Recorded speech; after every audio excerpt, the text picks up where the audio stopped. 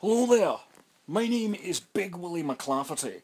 I am the former leader of the Scottish Defence League, which I disbanded several weeks ago, and as a result, 12 minutes following my resignation, the Muslim hordes appeared out of fucking nowhere. Like literally nowhere. They walked out of the fucking air.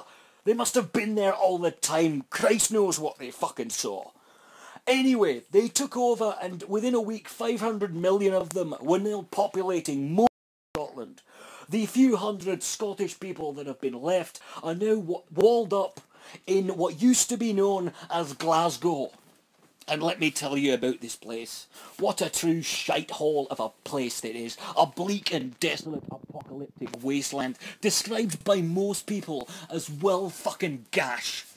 Nothing here even closely resembles human civilization, at least not before doubloons were fucking circulated.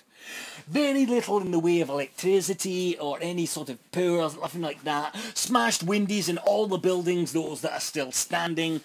About 40% of it is constantly on fire for at least 30% of the fucking time. We have to hunt food like savages, we have to get drunk on petrol and stuff that we've made, and the only thing we look forward to is death taking us away from this shithole.